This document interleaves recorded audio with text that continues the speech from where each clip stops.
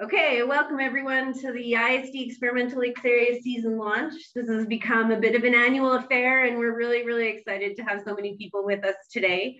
I hope we have a bit of a fun program. I hope you enjoy it. I hope you learn something about what we're doing out at the Experimental Lakes Area and really around the world. We've got people on the call from Dryden, Sioux Lookout, Winnipeg, sunny St. Boniface, Scotland, New York. It's fantastic. It's so nice to see all the friendly faces and alumni and people that have been out to the field station and people who care about fresh water. So thanks so much for joining us. I'm Pauline, I'm Deputy Director of the Experimental Lakes Area, and I'm going to be your host for today. So I want to extend a huge welcome on behalf of all of our family, friends, and fish at the Experimental Lakes Area, the world's freshwater laboratory. I want to start by acknowledging that our Winnipeg headquarters are located in Treaty 1 territory, the traditional land of the Anishinaabe, Cree, Oji-Cree, Dakota, and Dene people, and the homeland of the Métis Nation.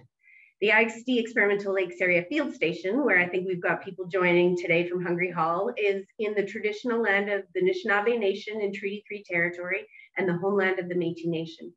If you're joining from somewhere differently than us today, we would encourage you to find out whose land you're on and take a moment to acknowledge it. I'll just begin with some small housekeeping points. Before we launch into our contest for today, we welcome anyone who feels comfortable to turn their camera on.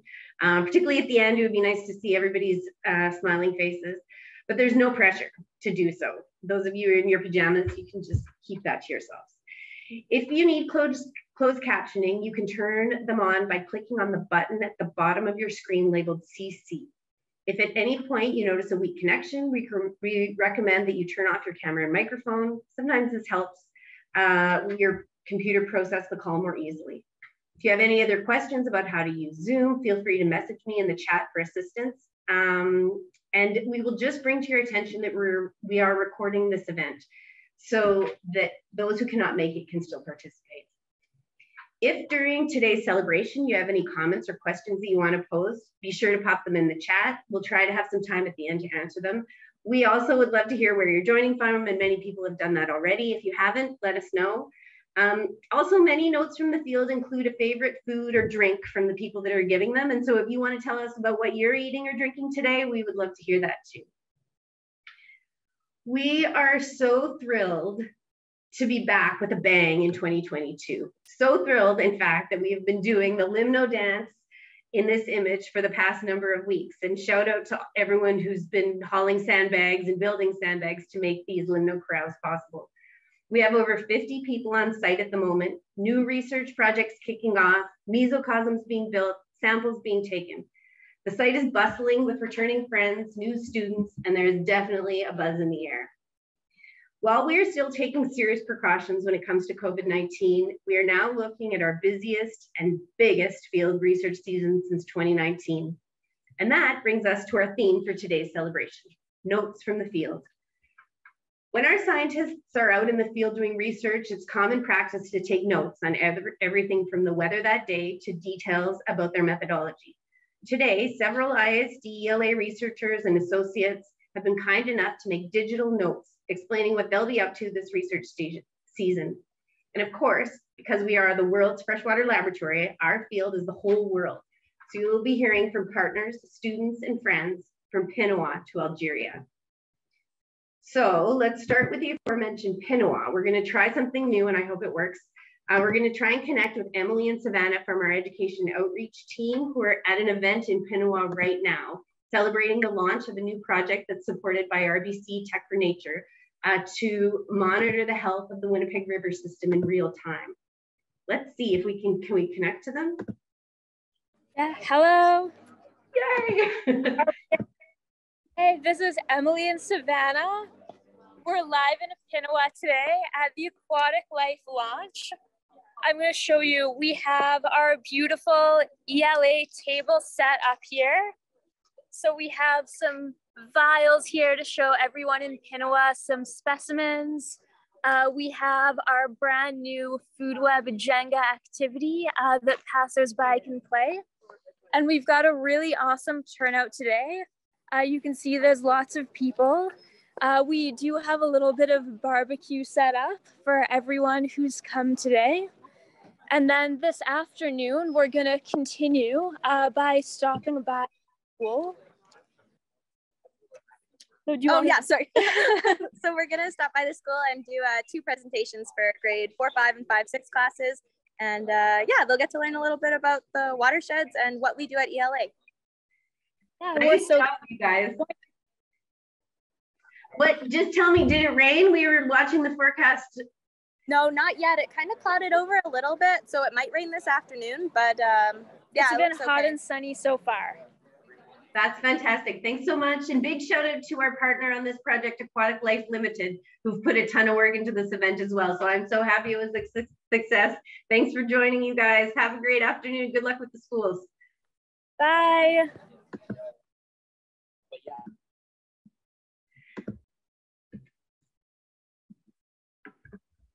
Okay, I'm just getting the presentation back up. Okay, now let's say a yeehaw and a howdy you all to some researchers down in Texas who are headed up north to discover what happens to a whole ecosystem when tires from cars break down and leach into local water systems. Yep, you heard that right. Let's hear from the Nielsen Lab down at the University of Texas in Austin. Hey y'all! Congratulations IISD-ELA on your 54th summer season. We're the Nielsen Lab, and this is our note from the field. We're the Nielsen Lab from the University of Texas at Austin Marine Science Institute, and we're headed up to ELA this summer to study the effects of tire wheel particles on ecosystems. We're coming from southern Texas, and we're looking forward to kicking back and relaxing with some good old Texas sweet tea. We're looking forward to seeing y'all this summer and can't wait to get our season started.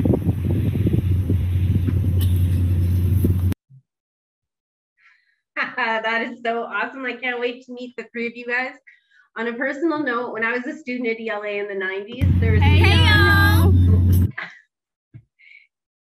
there was an amazing team from Texas and Arizona that were doing research on stoichiometry. And I still remember them as being some of the most funny people I've ever met in my life. So I am very, very happy to have some Texans coming back to ELA in 2022. Next up, we have a team working on a wild rice study. Wild rice is pretty popular in Manitoba and across northwestern Ontario. And here at the Experimental Lakes Area this year, we want to discover if you can safely fertilize wild rice paddies with water from aquaculture. We're trying to look at full cycle management of these kinds of systems. But the team leading that project can explain it way better than I can. So let's hear from them. Hello, congratulations IISD on your 54th summer season. My name is Lisa Peters and I'm a research associate in non-invasive assessments, and this is my note from the field. Today we are at the University of Manitoba's Mesocosm site, and I'm really excited to tell you about a new project that we've started with a local indigenous company called Myera. Basically, we are looking for the best ways to fertilize wild rice using waste from aquaculture production operations.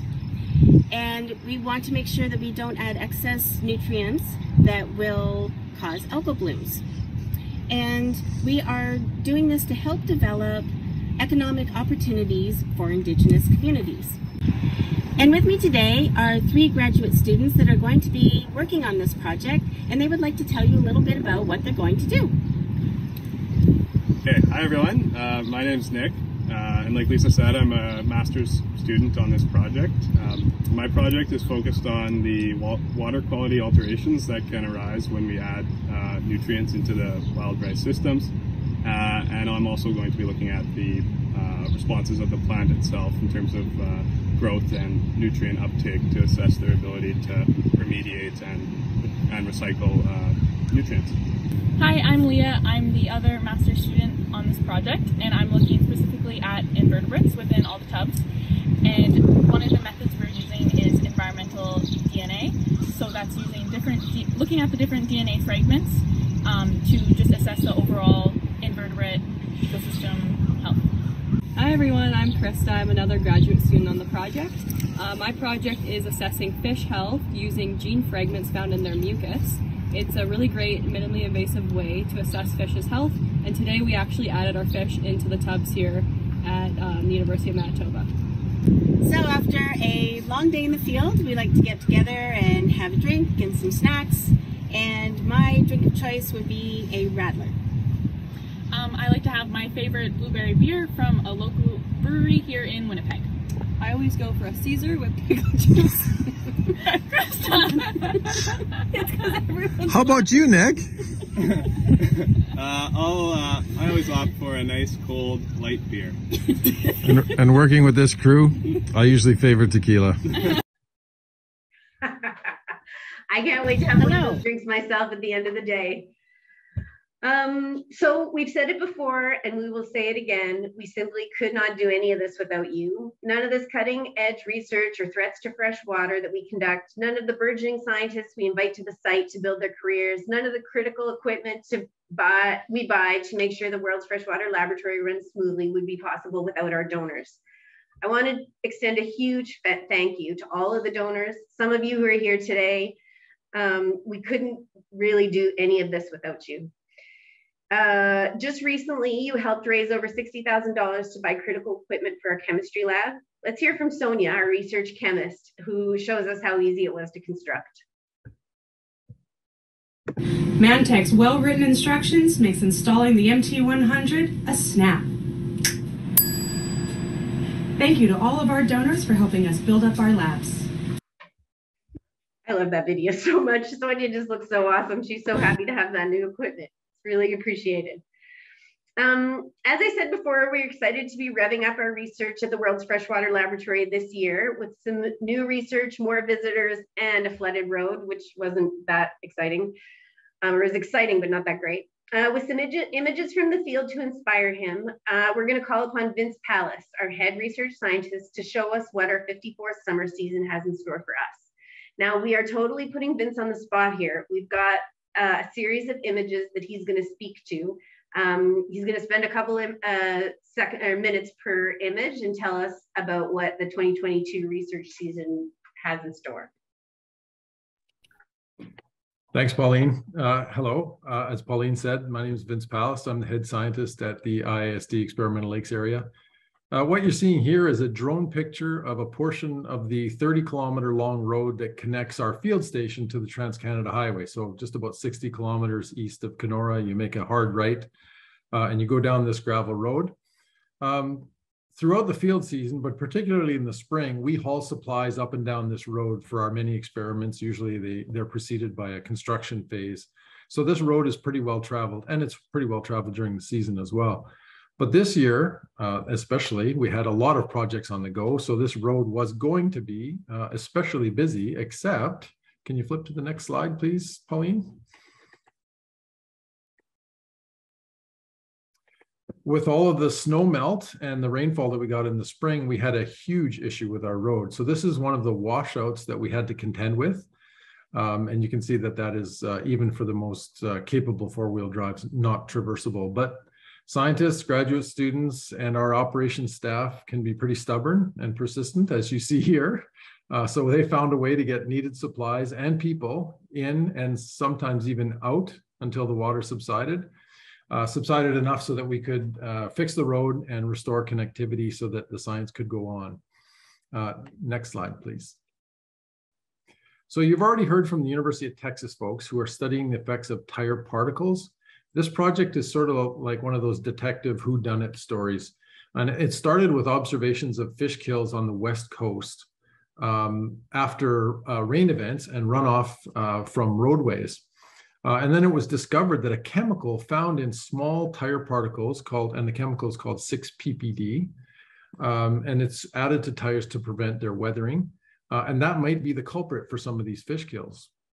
So when those tire particles are exposed to air and UV light, that chemical, the 6-PPD, becomes 6-PPD quinone. And this is a damaging compound that can cause toxicity to many different aquatic organisms, including fish. And so our team, in collaboration with those University of Texas folks that you saw, designed a study to examine not just the concentrations that might kill fish, but those that might cause more subtle effects at lower concentrations. So all of this took place, and I'm pretty amazed by this, all of this took place just 1 year after that chemical was first identified. So we're really working on a very current topical issue here. And I just wanted to point out too that we're doing this work in small enclosures, so we're not adding it to an entire lake. We want to protect our lakes, obviously. Next slide, please. And similarly, those enclosures that I talked about that we're using for the 6-ppd quinone study, we've used a lot of times for many different studies. So for example, since 2017, we've been using enclosures like the one shown in this picture to study the potential effects of oil spills on shorelines and also the best way to clean them up. So oftentimes the way oil spills are cleaned up is quite damaging. It's very intrusive. There's a lot of dredging, removal of material. But the FOREST project, and that stands for Freshwater Oil Spill Remediation Study, is looking at how bacteria respond to the presence of oil and whether or not we can stimulate those bacteria to speed up their consumption of oil and remove it from oil spill sites. So one of the techniques that we're using is actually pairing those bacteria, partnering them with plants on floating mats of vegetation. And the idea is that the plants provide the bacteria with oxygen and nutrients and cofactors and to the bacteria that live on their root systems. And then the bacteria, of course, return the favor by degrading that oil so that it's not exposing the plants to it. Next slide, please. So in addition to the project work that we do, and when I talk about project work, it means experiments like the 6-ppd quinone and the oil spill studies. One of the cornerstones of IISD-ELA is our long-term ecological research program, or LTR program. So we've been collecting biological and chemical data from our field station and our lakes for 54 years now. And this is work that helps us to keep track of things like climate change and how the lakes respond to changes. For example, we've seen that the number of ice-free days on our lakes has decreased. And of course, this has an impact on the food web and even in the fish in our lakes. And now, as we move forward into our 54th season, we're excited to include new technologies into our arsenal for LTR monitoring. So things like using drone imagery and satellite imagery that I showed you earlier, and data loggers that help us to collect that data more frequently and to actually extend the application of our models, so the lakes that we study, to use that data to extrapolate what might happen in other areas of the world as well. Next slide, please. One of the two new techniques that we're using, and you heard a little bit about this earlier on from the Wild Rice crew, is called environmental DNA, or eDNA for short. eDNA is genetic material that gets into the environment either from mucus or feces or lost skin cells, dead animals. Anytime an animal is in an environment, it will release some of its genetic material.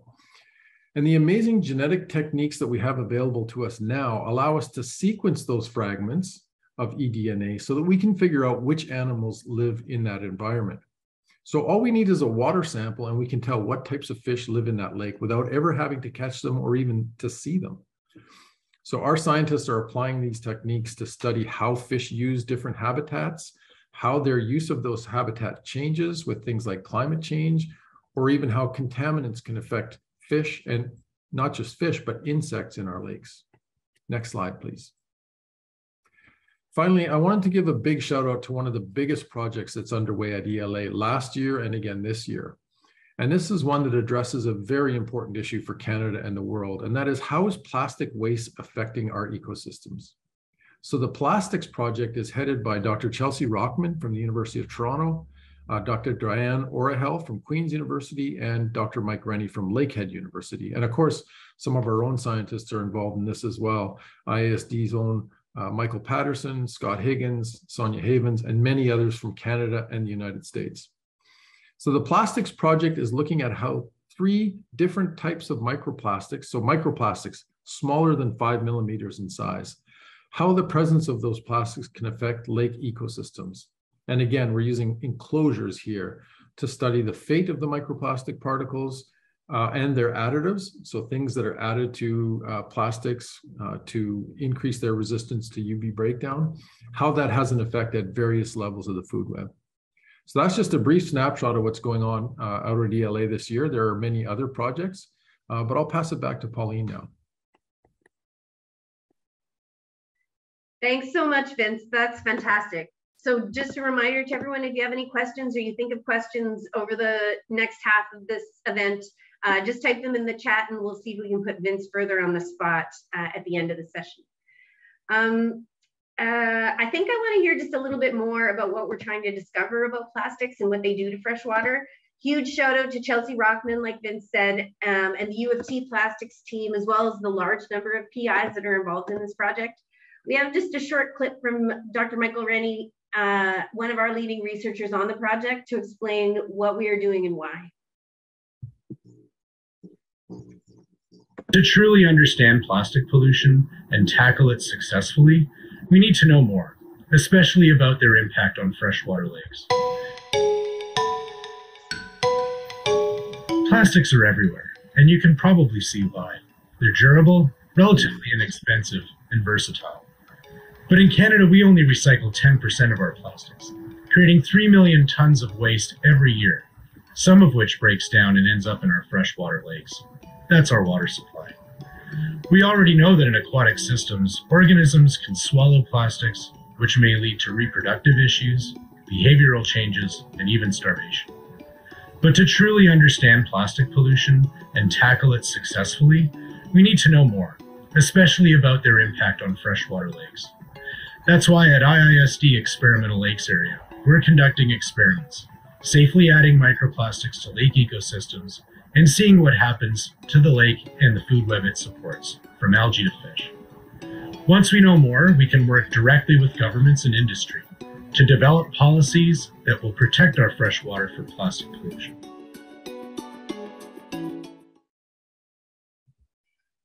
I love that video, and seeing Mike speak with snow in the background makes me really happy it's summer. So I'm not sure how many of you know this, but the Experimental Lakes Area is part of a larger independent policy-focused think tank, the International Institute for Sustainable Development. This means that the scientific findings we discover can be directly converted into freshwater policy to have an impact on people's lives. Alice Tipping from our Geneva office explains how our work contributed to her incredible efforts in fishery subsidies and plastic policies.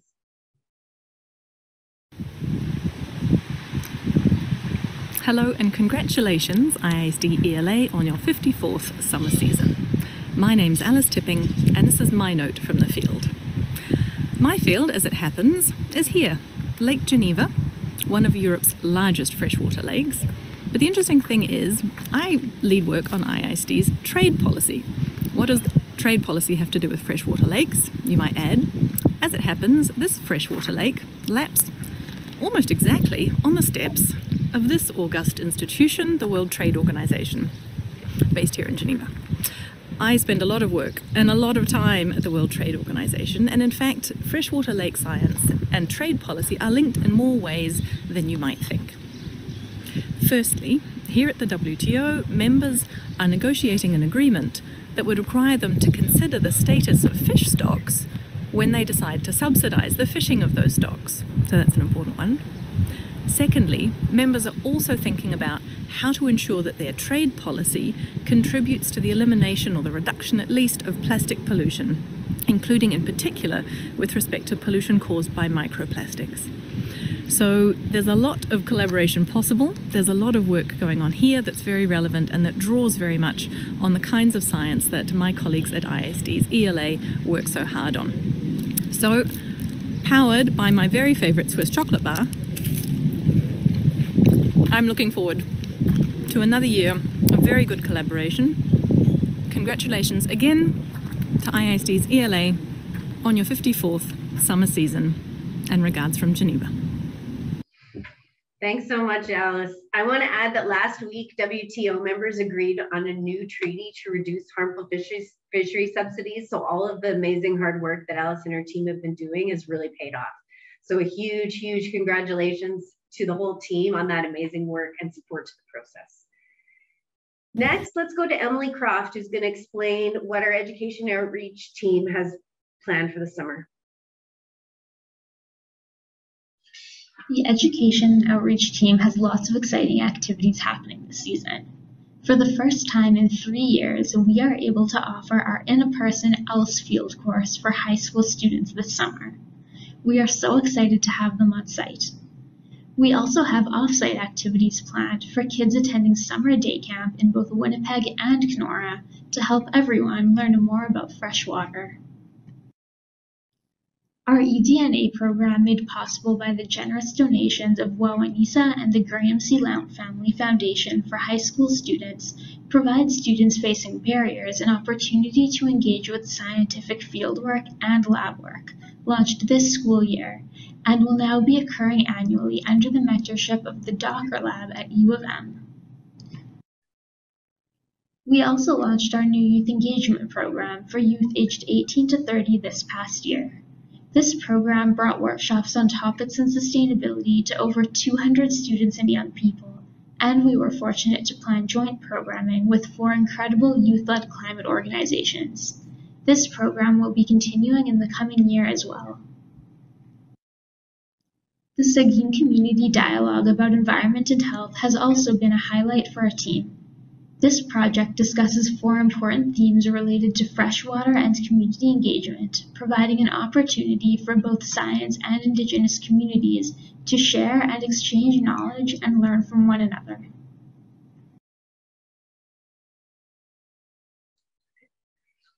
Thanks so much, Emily. I just want to say a huge shout out to all the students we've worked with this year and will continue to work with over the summer. You inspire us to do what we do, and you make us communicate the science that happens at ELA in a clear way. And I just cannot say my thanks. I'm not sure if we have any students or teachers on the line, but thank you very much for caring and for being involved and helping us, communicate better. Hopefully many of you know about the work that we've been doing at the African Center for Aquatic Research and Education to bolster the role of African women in science.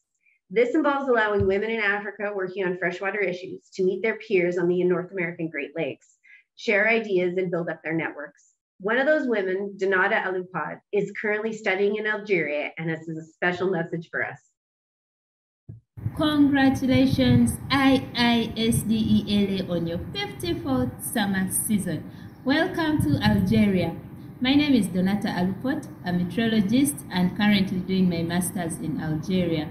I talk about climate change and offer ideas on how we can simplify communication of science in communities to increase participation in our research. My relationship with IISD-ELA is through ACARE under the African Women in Science 2022 program. I'm excited about IISD-ELA because as a young female scientist, I look forward to working with them on projects that include the impacts of climate change to communities and also offer solutions on how we can improve resilience and also increase adaptability altogether to reach sustainability. So this is a delicacy in Algeria, and I'm drinking the mint tea. So as we celebrate the 54th summer season, cheers! Hey. Thanks so much, Donata. I love mint tea as well. It's making me want a cup right now.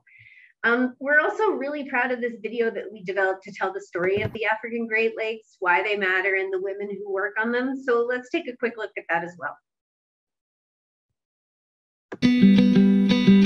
What are the African Great Lakes? Did you know that in East Africa, there's a group of 7 lakes that are so extraordinary, they're called the African Great Lakes? What makes them so great?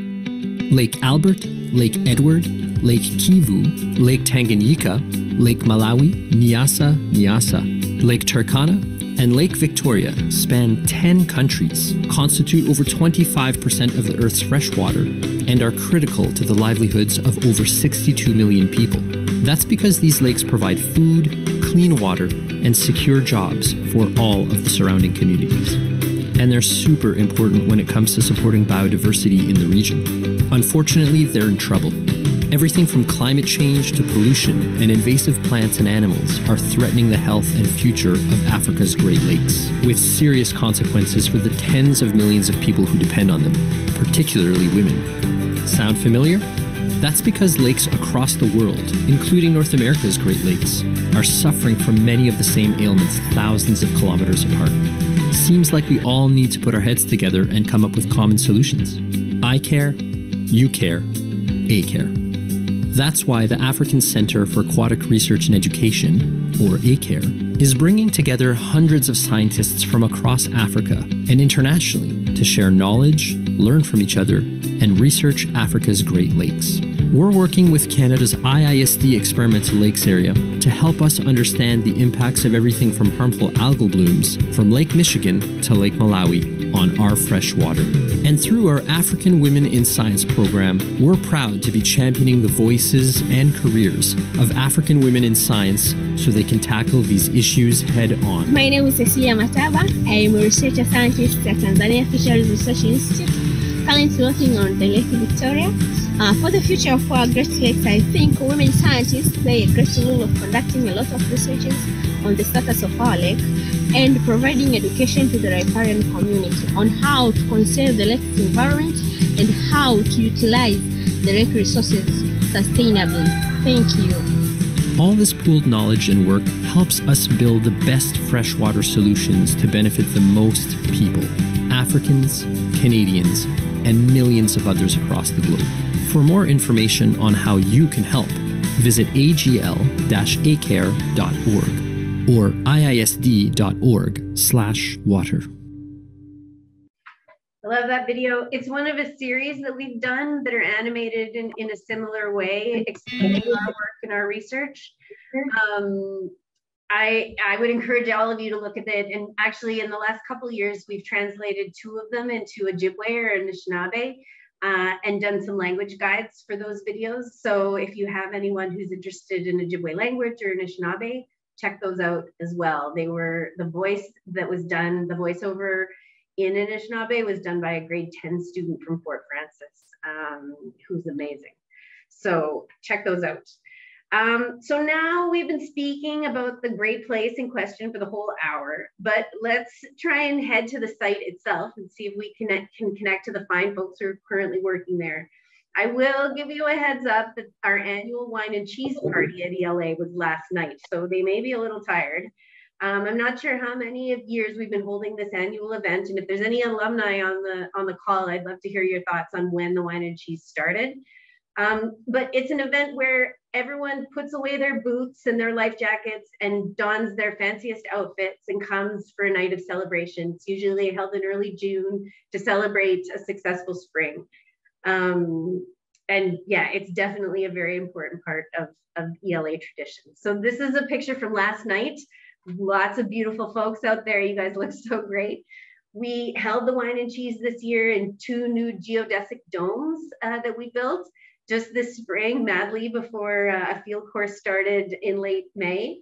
And I'm curious to hear how they made out as a dance floor. Can we see if anyone, Roger, are you there at Hungry Hall? Yes, we are. Can you turn your video on?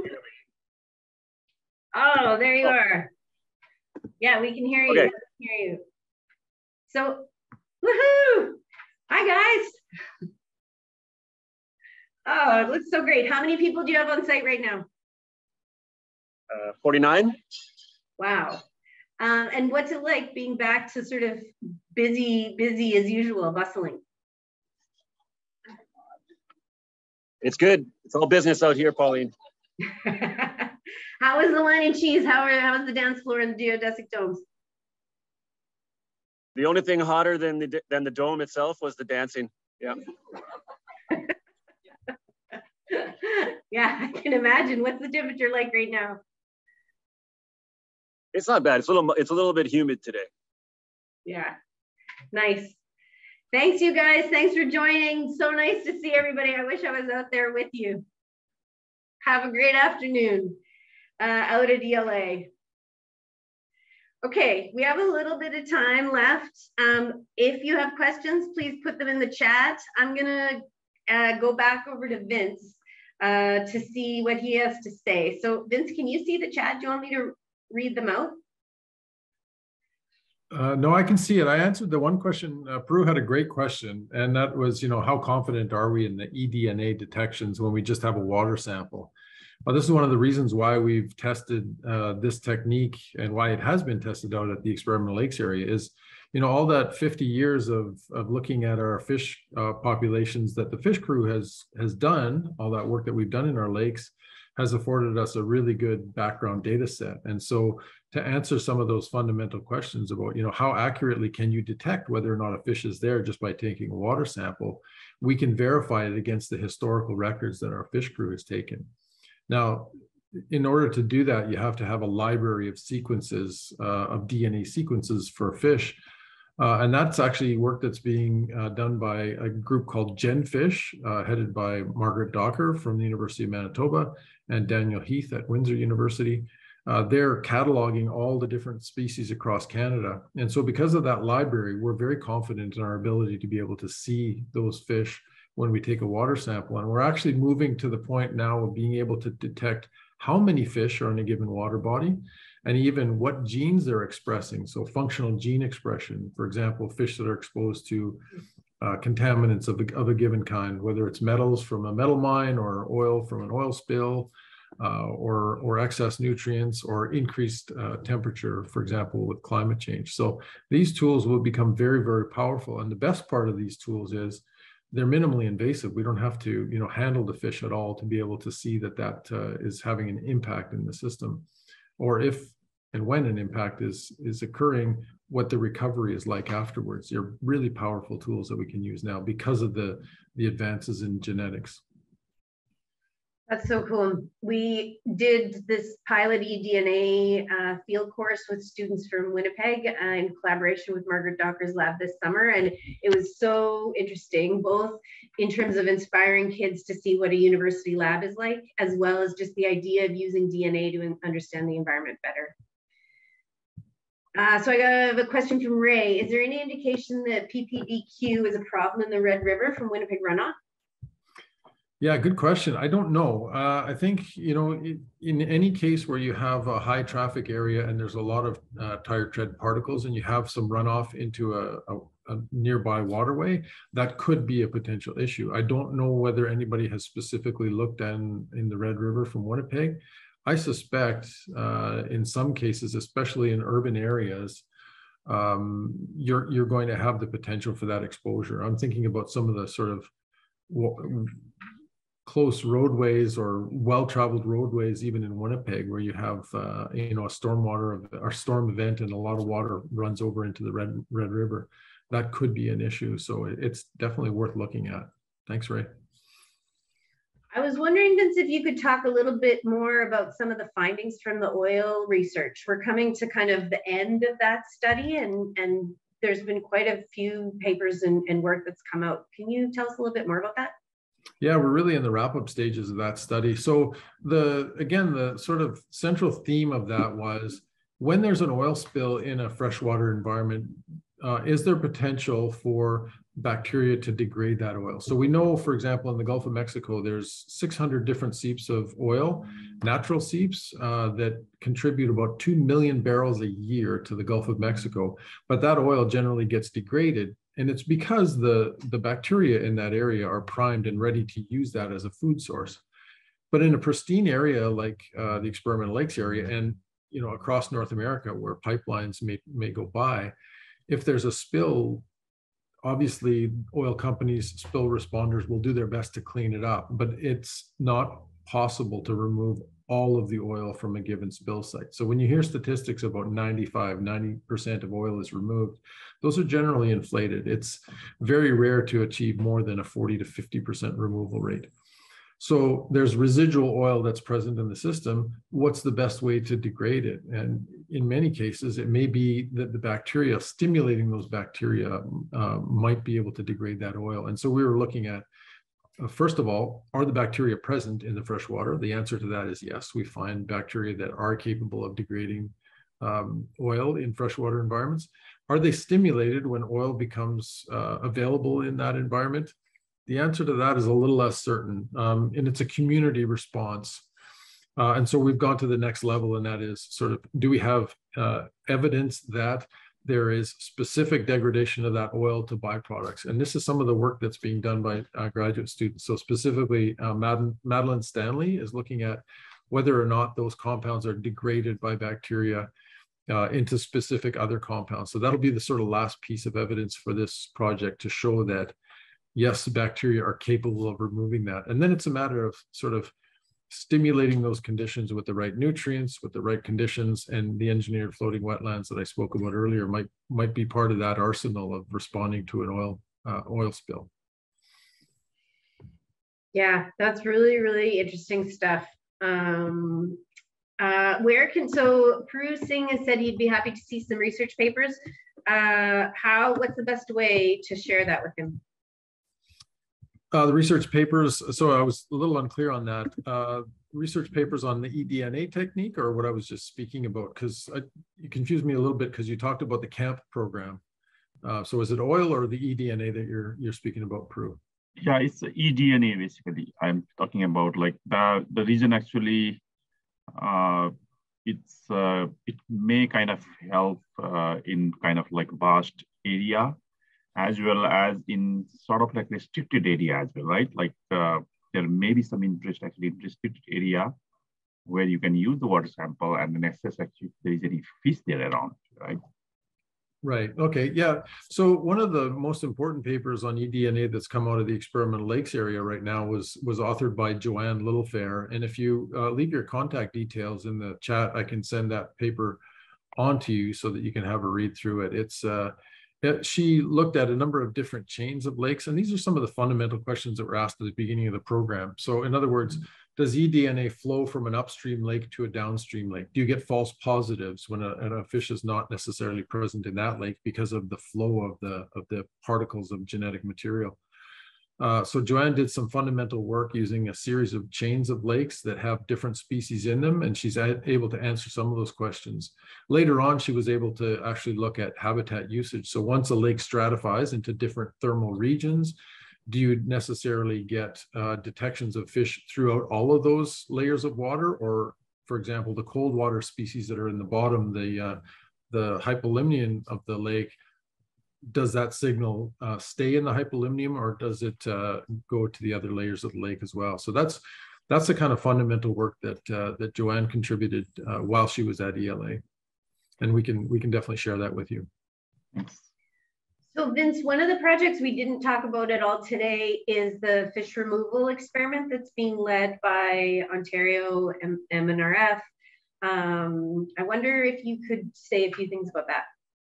Yeah, that's a really exciting project. So first of all, it's very ambitious, because anytime a researcher takes on a project that will probably outlast their careers, that's amazing to me. So this is a 20 to 25 year experiment, and it really gets at the crux of how you manage a fish stock. So, we all know about sort of size limits. There are different types of, or different ways of applying those size limits. So you can limit fish so that only fish within a certain slot size are taken. Below this size is not acceptable, above this size is not acceptable. You can allow fish to be taken only up to a certain size, so only small ones can be taken, or you can allow the other way, only large ones can be taken. And the question of this study is, by applying those different management strategies, how does that change the genetics of growth amongst that population? So, sort of thinking back to some folks who are interested in aquaria, for example, there's a sort of old adage that, well, fish will grow to the size of the container. And it sort of applies to some of the stuff that we think about fish stocks as well. If you remove a lot of the large fish from a population, will others sort of move into that? Does it affect the genetics of the stock and how they will grow? So this experiment is using removal and removal in certain sizes to study how the genetics of those populations will change.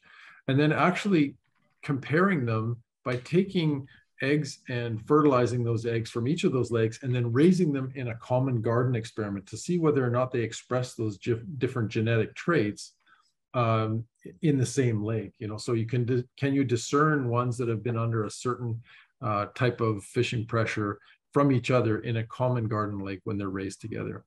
So very, very cool experiment. Dak DeKirko from OMNRF is running that study with collaborations from across the pond in Scotland, and of course some of our scientists as well from the fish crew. Thanks. I think I'll just ask one last question, unless others have any. Please put them in the chat. So we've seen some pretty huge weather events over the last couple of years. We had the biggest kind of precipitation over the winter and then the resulting road washout we've seen. I just wonder, are we seeing that in the long-term record yet, or what are you thinking about that in the LTER kind of program? Yeah, I mean, I think one of the things that we've seen is that the uncertainty is greater in recent years. So you mentioned that we've seen some amazing weather events. Just a few years ago, we saw one of the biggest sort of storms that, you know, decimated a lot of the trees around the property. Yeah, and this spring, I think one of our hydrologist, Kent Sandyland's Paul Fafford, shared some precipitation data with us over the winter. It looked like more than twice the amount of precipitation that we'd seen sort of over the last 5 years, or compared with the last 5 years, and certainly a record in terms of the precipitation. So I think, you know, there are folks amongst our scientists, Scott Higgins, Mike Patterson, who are much more capable of addressing how, you know, the weather events that we're seeing and how climate change is affecting those. But certainly in our area of the world, where the Experimental Lakes Area is, we are experiencing more severe weather events and more evidence of climate change than anywhere else. Thanks, Vince. And thanks very much for sticking around and answering some questions. And thank all of you for joining us today. We are really looking forward to an exciting season. I mean, we've started it already. We're very happy to have this kickoff launch, and so glad that all of you could join us virtually from around the world. If you'd like to stay up to date on the work that we do at IISD-ELA, please feel free to give us a follow on social media. Sameep's going to put all of our various links into the chat. Shout out to Sameep, who has an amazing social media voice, very British and sarcastic and funny. And then, of course, we have amazing pictures that always come from the site. So please follow us on social media. It's definitely worth it. Also, we said it before, but none of what you saw today would be possible without our donors and your support.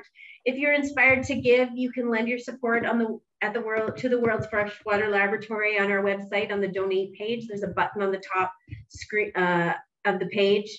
And we appreciate every donation, big and small. We also greatly appreciate everyone that helps us in other ways, help spread the word about the unique work that we do at the World's Freshwater Laboratory, the Experimental Lakes Area, and tell 3 of your nearest and dearest friends about 2 things you learned today. If you can inspire a kid to look at insects in the water, do it. It's super fun. Thanks, everyone. Have a really great day and a wonderful weekend. Really appreciate all of your support and your time joining us in this event. Have a great weekend and a great year. Bye, everyone. Very much. Yeah, bye. Thank you. Thanks very much.